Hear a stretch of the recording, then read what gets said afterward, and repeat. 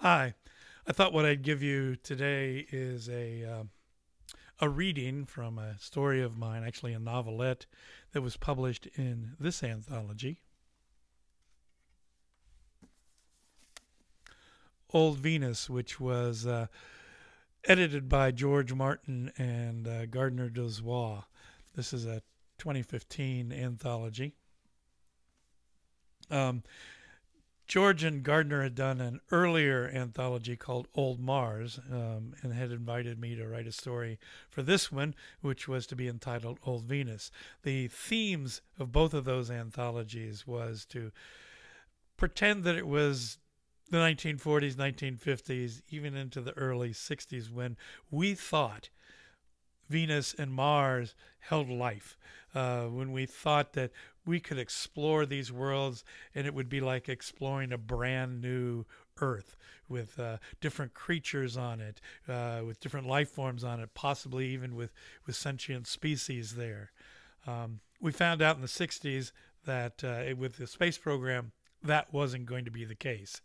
The Mariner spacecraft went by Venus in 1962, and its recording of the planet, the data from that planet from Mariner was that no, no, this was a really hot world of 800 plus degrees Fahrenheit, and that the clouds that blanketed Venus and hid the surface from us for so long weren't water vapor clouds, and it wasn't constantly raining on Venus. No, that was sulfuric acid cloud, and Venus was just terrifically hot and not hospitable to any life form at all.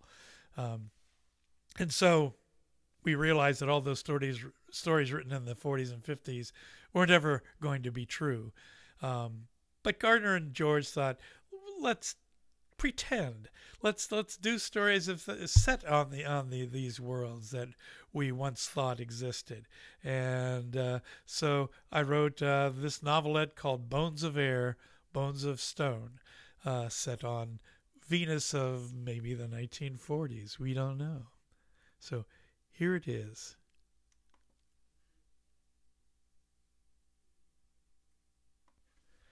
Take a small rock, toss it into a rotating cylinder, and pour in abrasives. Tumble the mess for several days while the grit gnaws at the hard edges and scrubs the rounding surfaces. What eventually emerges from the harsh chrysalis of the tumbler is rock subdued and transformed, shimmering and polished like molten glass, all the hidden colors and veins revealed. Somewhere in my early teens, my parents gave me a rock polishing kit. I went pretty quickly through the provided assortment of pebbles, pleased with what came from my growling, slow cylinder, but bored with the tedious long hours needed for the result. Like most kids that age, I preferred instant gratification. I would almost certainly have set the polishing kit aside, like every other hobby of the month I'd owned, except that my grandmother, Ivako, came up to my room one evening not long after. Here, Tomeo, she said, handing me a drab, ordinary piece of dark rock. Run this through your noisy machine for me. Sure, I said. We were all used to the brusque demands of the Norcon shuttle's matriarch, just as she was used to obedience. I tossed the rock up and down in my hand. It was nothing I'd have chosen, a chunk of undistinguished granite. Why don't you get some opal from the gardener, Obasan? I suggested, not wanting her to be disappointed with what I was certain would be mediocre results. It'd look a lot better. She sniffed, taking the rock back from me and holding it in her fingers. I remember that her fingers were thin and wrinkled already, with knuckles swollen and large with arthritis that would only worsen as the years went on.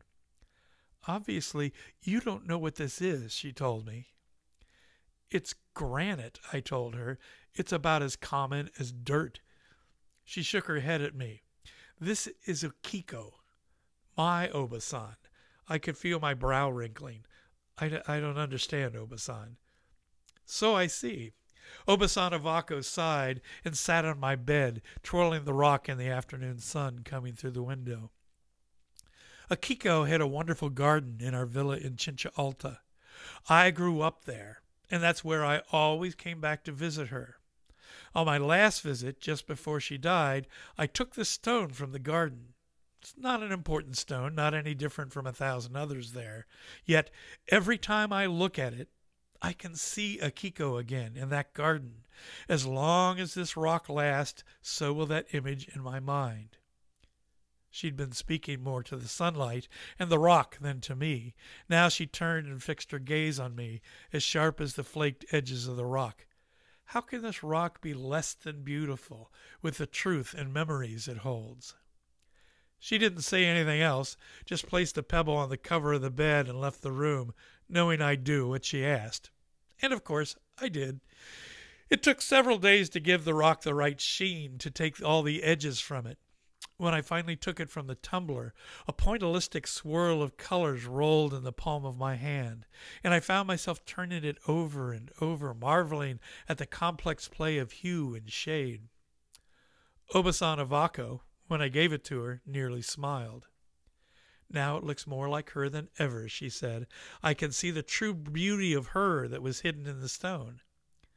Ever since then, for many years, I would take common pebbles from places that were important to me at the time and try to uncover whatever gift they held.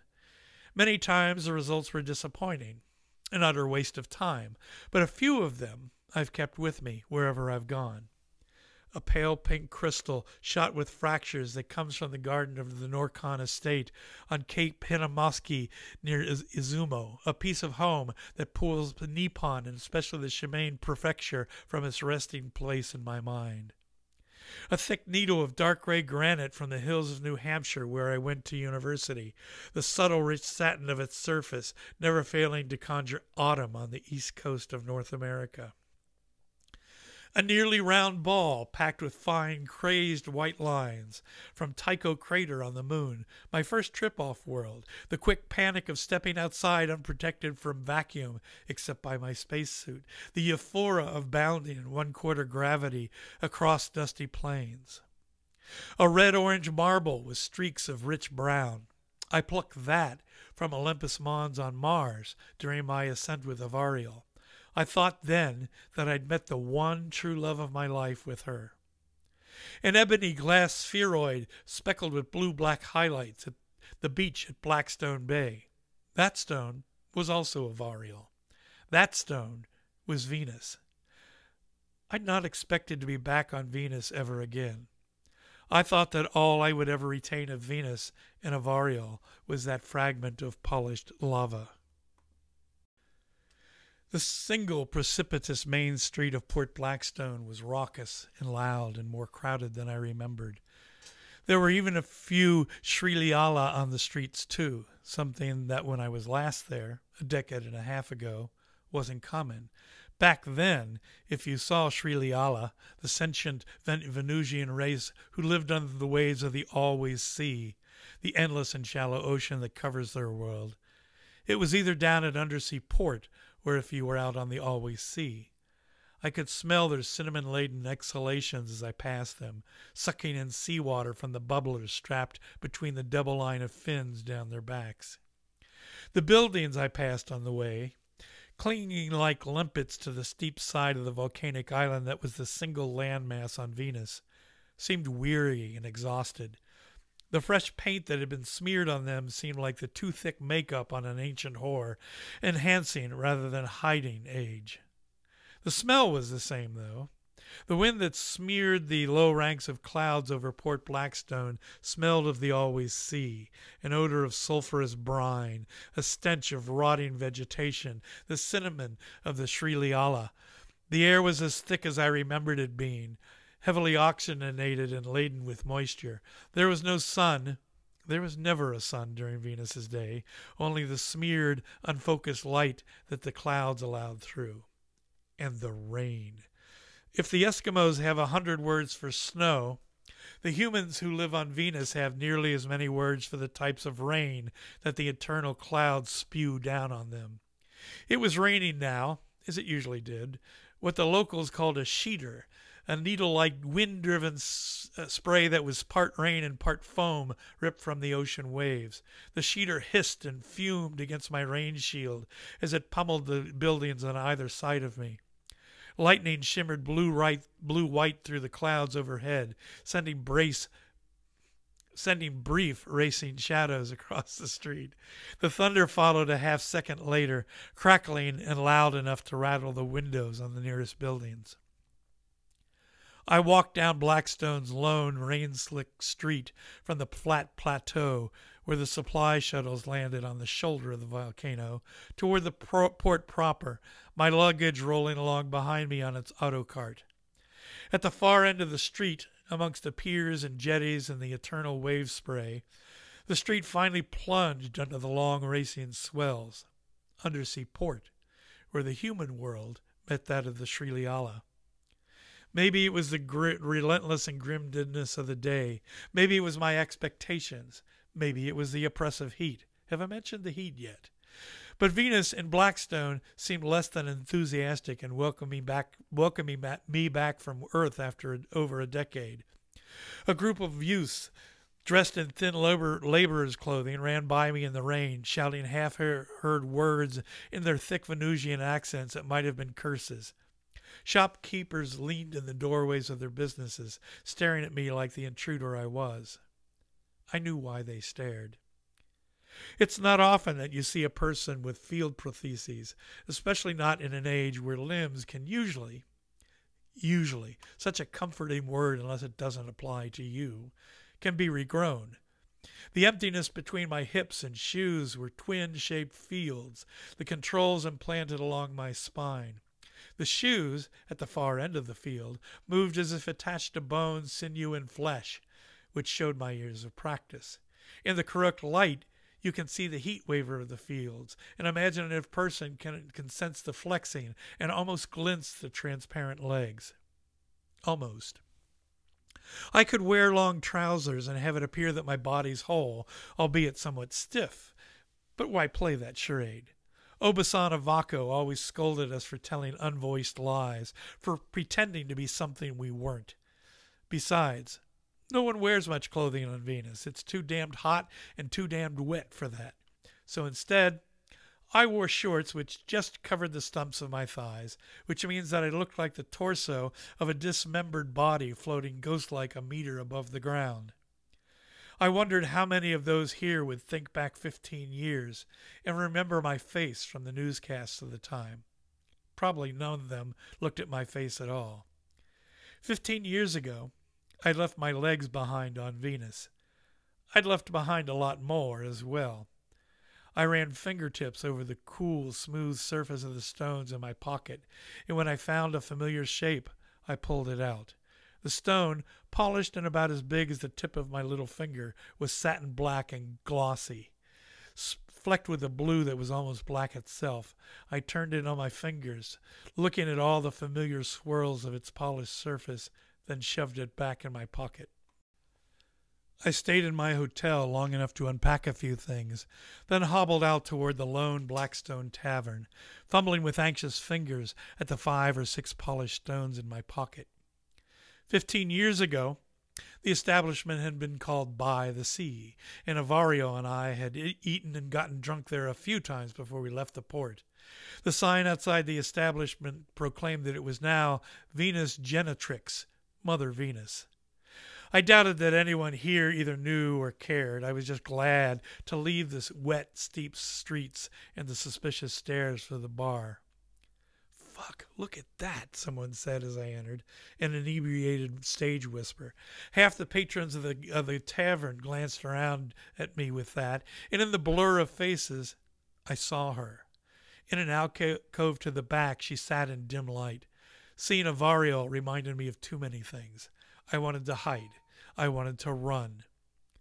Running was one thing I'm no longer capable of. A fast walk's the best I can manage. Instead, I smiled, rattled the stones in my pocket, and walked toward their alcove. Next to her was a Sriliala, the tubes of a bubbler wrapped around its purple and green neck over the gill slits. Its long webbed fingers lifted as if it were in mid-speech with Avario. though its mouth was closed, and it too was looking my way. Its huge eyes blinked once, the transparent underlids sliding sideways, the translucent overlids sliding up from their pouch under the eyes. The Shrileala had the slash of an overseer tattooed on the lilac scales of the crown of its head. Beneath it was the emerald dot that said it was a member of the council. There was another mark, too, a short yellow-white bar bulging slightly at either end. This Shrileala possessed bones of air, a mutation that caused some Shrileala to have lightweight, air-pocketed bones, which meant it could never sink into the great darkness to rest with its own kind. The normal Shrileala with what they call bones of stone.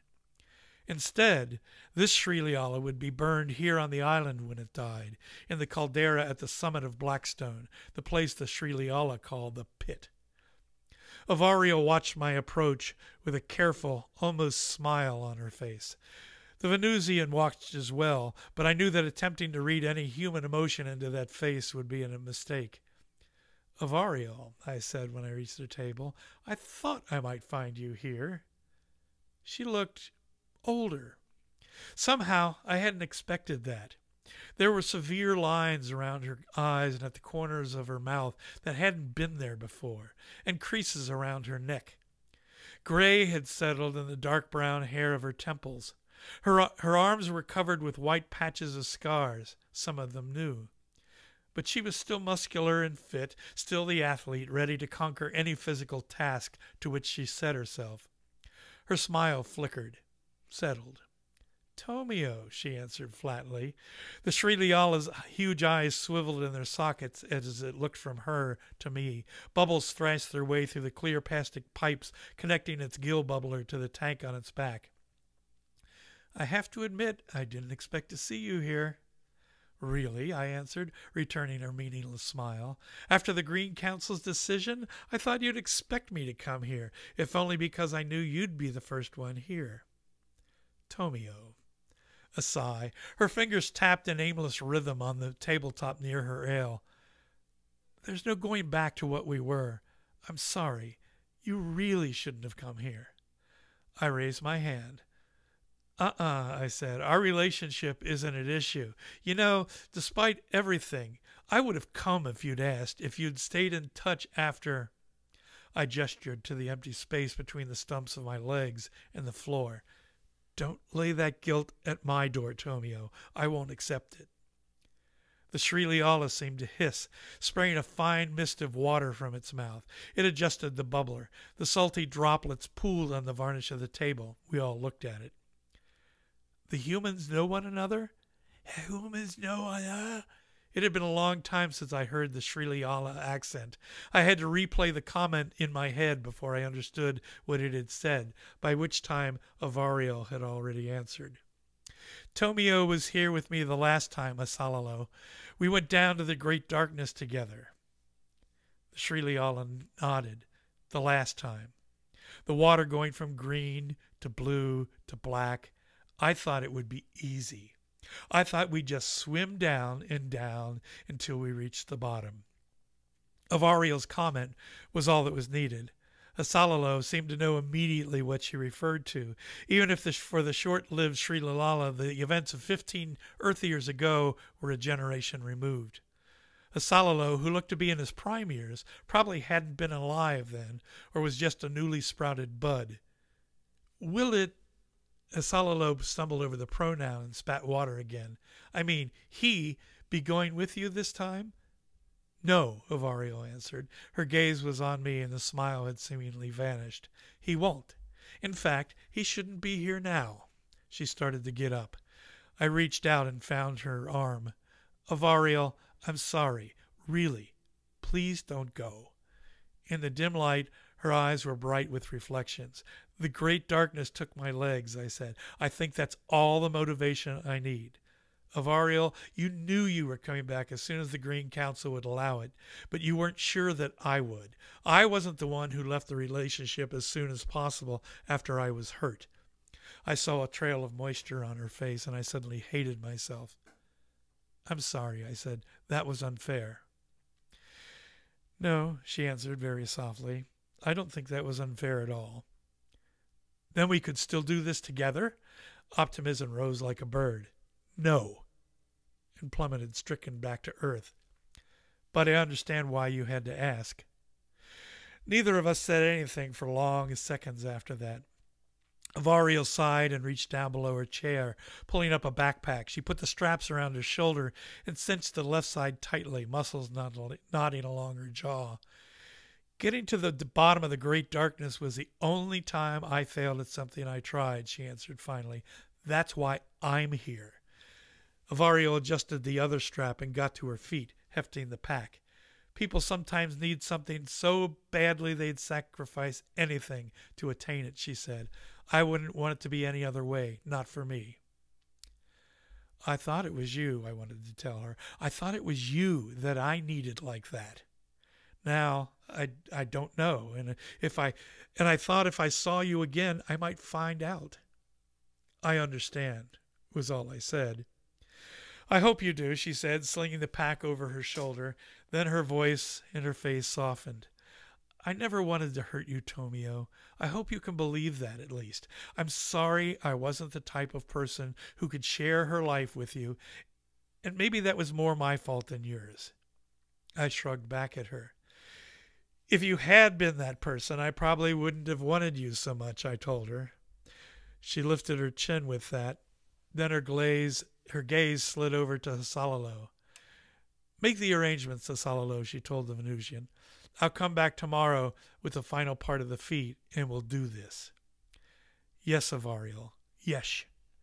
With a hiss and a lisp, the liquid affirmation came wafting over the table, laden with the odor of cinnamon.